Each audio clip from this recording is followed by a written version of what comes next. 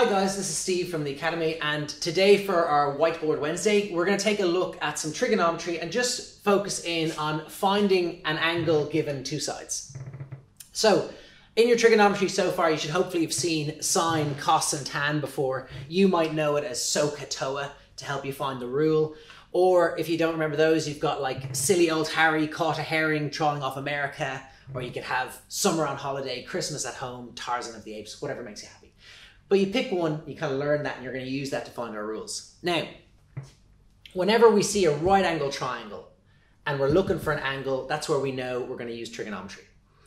And what I kind of think when I'm doing these problems is, I kind of think, you know, those guys in the gym, and it's like, you know, bro, do you even lifts? Okay.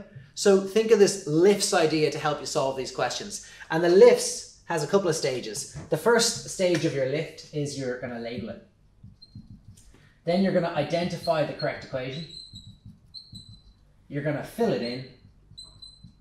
And finally, you're going to solve it. So we've got label, identify, fill in, and solve. So most important stage of this is labeling your triangle correctly. So you can see there's three sides to the triangle. There's your hypotenuse, which is the longest side, your opposite, and your adjacent. So on your triangle, have a look at what angle you're trying to measure. I'm trying to measure this one here. And the side that's directly opposite it, that's my opposite. The longest side is always going to be opposite the 90 degrees. So that is my hypotenuse. And the other side is my adjacent. And that's what I mean when I say label your triangle. Now, just to show another one here, the triangle can be drawn in any direction. Okay, as long as we're using right angle triangles. So take a moment when you're looking at it to say again, okay, if that's my angle, then this side over here is my opposite. The longest side is the hypotenuse, and then the side remaining is my adjacent. You want to get confident with the labeling. If you're labeling it incorrectly, then the whole problem becomes difficult to solve. Next up then, once you've labeled it, you're going to have to identify what equation am I using. Am I using sine? Am I using cosine? Am I using tan? And for this, to find the angle given, what you're going to look at is which two sides you're given in the question. So if you're given the opposite and the hypotenuse, then you're going to use the sine rule. If you're given the adjacent and the hypotenuse, you're going to use the cosine. And if you're given the opposite and the adjacent, you're going to use tan. And we'll see that demoed in the question now. So most important part, label, identify, you fill it in. You've got most of the marks in the exam at this point, and then finally solving it with your calculator. So let's take a look at an exam style question that came up in 2013. You were given a problem with a tree. You were told in the wording of the question that the tree was 32 meters tall. And you were shown a diagram with this as 63, and you're asked to find this value, theta, to the nearest minute. Now, we'll talk about that in a moment as well. But they're asked to the nearest minute. So what we're going to do is we're going to take a look at this. I would redraw a triangle for myself in my exam just to give me some thinking space. But that would be 63 and this is 32. Now you're going to make an assumption in these. You're assuming that you're just saying this tree is straight up, it's at 90 degrees. They might not tell you that, you can just assume it. Like if it's talking about a building, you can do the same thing. Now, first thing I'm going to do is my lifts. I'm going to label. So if this is the angle, this side here, the 32 is the opposite.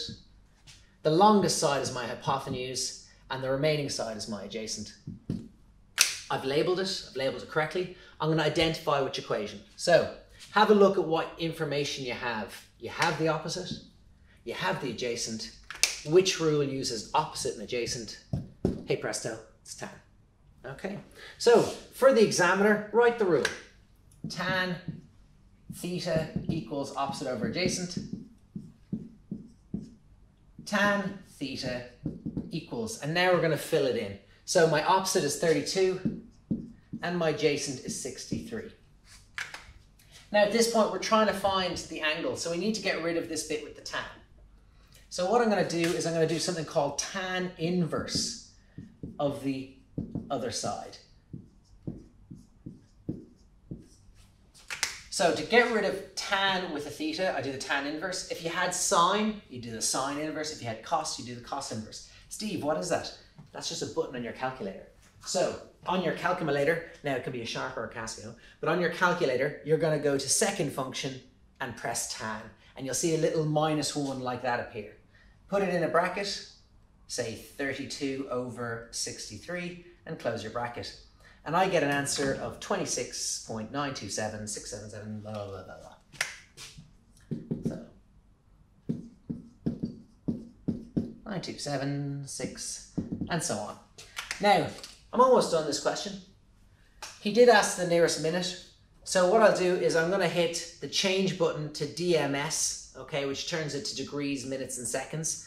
And it'll spit it out in your calculator if you hit second function in that button, and it'll tell me that this is 26 degrees and 55 minutes. So 26 degrees, 55 minutes. And that is us done and dusted for finding the angle given two sides. So brief recap.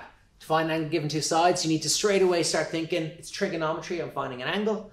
You label your sides, identify your equation, and fill it in, and after that you're just laughing. Best of luck.